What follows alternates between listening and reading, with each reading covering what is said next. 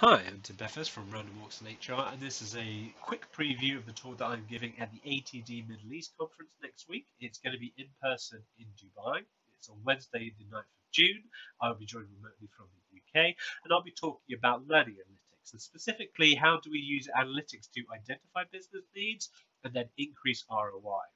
An increased ROI is kind of ironic for me because it's really one of my pet peeves in people analytics. So I'm going to go into a bit more detail in the talk, but usually when someone asks you to talk about ROI, they've done this, which is we are HR, we are the COE, development or reward or OE or OD or whatever.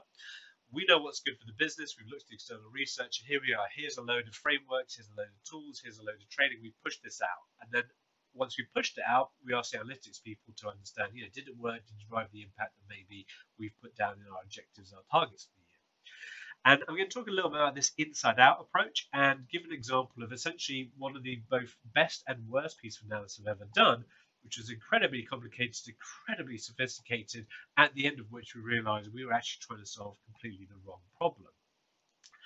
And really the talk is then going to be centered around this outside-in approach, okay? Starting at the business problem and working our way back through the different data sources, through the different processes, and eventually ending up at those HR tools that we have that we can leverage change and really understanding what is the right tool for that business problem.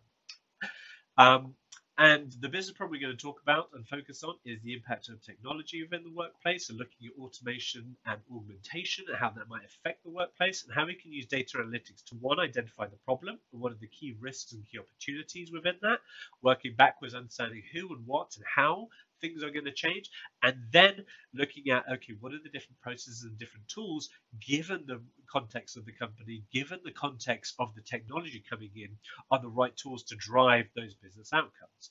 So in short, the talk is going to be about outside in versus inside out, so these employee centricity type processes to really solve business problems.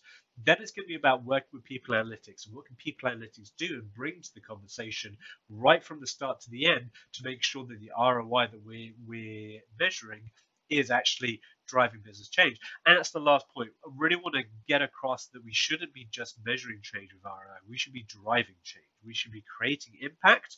And I'm going to give you some pretty concrete examples of how we can drive tangible impact with our tools, with our learning, with our development programs, and everything else that we have at our disposal. I think it's going to be a real fun talk. It's going to be half an hour of information and data and lots of cool tips and stuff to do with data. And then we're going to move into the Q&A. We'd love to hear your questions, love to discuss this with you, love to share ideas. So next Wednesday, 9th of June, I will put a link to the conference in the comments below and would love to see and hear you there.